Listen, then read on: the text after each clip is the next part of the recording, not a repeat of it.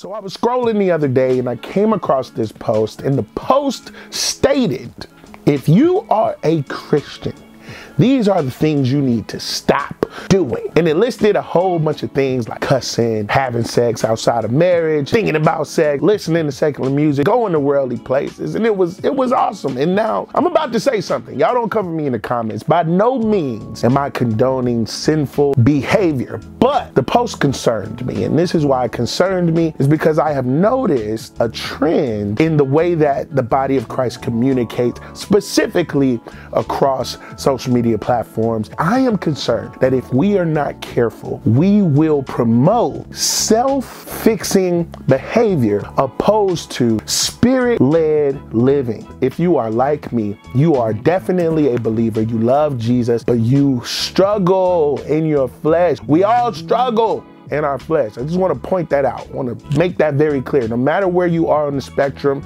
if you've been living for God for a long time, or you just new to this thing with Jesus, I'm telling you right now, as long as you live in this called an earthly body with a flesh that is signaled off by sensation and all that stuff like that, you are going to have an all-out struggle and war with your flesh. But fear not, there's good news, okay? I had to pull out the big boy today. You feel me? I had to pull out that thing. You did, the big one. And this is the Good News Bible translation, the GNT. I like it. And here's the thing. This is how you know I'm extra saved, okay? Because I got highlighted scriptures in my Bible. So I don't know what y'all doing. Anyway, pull up with me to Galatians chapter 5, verse 16. Very popular scripture if you grew up in church. But I'm about to help you with your struggle with sin, okay? I need you to understand something. It's not about stopping. It's about surrendering, okay? I'm gonna lay it out like this. Galatians chapter 5, verse 16 says this. What I say is this: let the Spirit direct your lives, and you will not satisfy the desires of the human nature. Verse 17, for what our human nature wants is opposed to what the Spirit wants. And what the Spirit wants is opposed to what our human nature wants. These two are enemies, the ops. And this means that you cannot do what you want to do.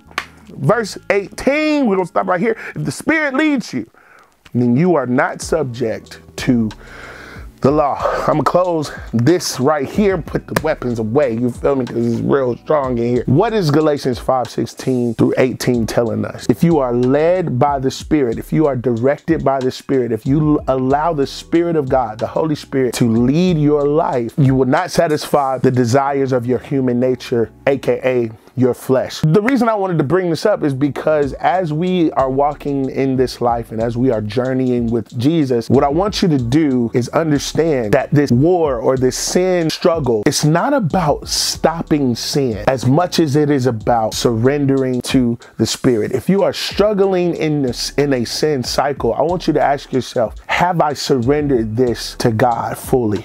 Have I surrendered this craving, this desire to the Holy Spirit? Have I allowed the Holy Spirit, have I asked Him to help me see the way He sees concerning this area of my life? Because what I don't want you to think and what I don't want you to do is try to go out on an all-out warfare journey against sin in and of yourself. Let me tell you this right quick. This might be breaking news to some of you. You are not strong enough to defeat sin. You are not strong enough to overcome sin. In and of yourself, you are not strong enough to overcome sin. You, me, him, her, them, they, us, none of us are strong enough in and of our own selves to overcome sin. And this is part of the gospel, is the beauty of it, is because we have the Holy Spirit. The same Spirit that rose Jesus up from the dead is the same Spirit that lives in us, according to Galatians. And here's what I want you to know. is that you do not have to fight sin by yourself, because Jesus has already overcome sin. The word of God says this, is that Jesus overcame every temptation and was faced with every temptation, but did not sin, which means our victory over sin, or the struggles of sin that we have, is found in Jesus. If you want to experience victory over that sin, then all you have to do is jump into Christ. This is why the word says also, those who are in Christ are made a new creature, and there is no condemnation in Christ to those who are in Christ, because there is no sin in Christ. So our job is not to try to get out of sin. Our job is to live completely surrendered and submerged and in the Spirit of God and in Christ. You don't have to focus on trying to get out of sin when you focus on living in Christ. Our focus today should not be, how do I get out of this sin? Let your focus be abiding in the one who overcame all sin for you. The word of God says it clear. Galatians 5:16. Walk in the Spirit, live directed by the Spirit of God, and you will not fulfill your human desires. You're going to have desires, okay? As long as you live in this natural body, you're going to crave things. You're going to get horny. You're going to get angry. You're going to want to cuss people out. You're going to want to slap people. You're going to want to do all the things that your flesh wants to do.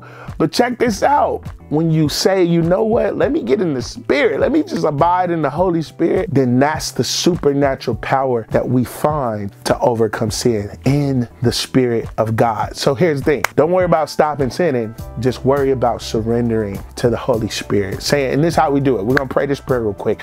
Say, Holy Spirit, you know that we are human. And you know that we have a human nature called the flesh that always wants what is opposite than what your Holy Spirit wants. And so today we surrender to you. We ask you to lead us and guide us in every single area that our human nature and our flesh wants to dominate and lead us in. We surrender control over to your Holy Spirit, Father God. And we ask you, Holy Spirit, to lead and guide us. And by doing so, we put ourselves in positions of victory over the sinful nature, over the human nature, over our flesh. It's Holy Spirit, we surrender to you. And we ask you to help us, lead us, and guide us. In Jesus' mighty name we pray. Amen. Woo! That was a good one, y'all. I love y'all. Till next time. Gang. Have a great day.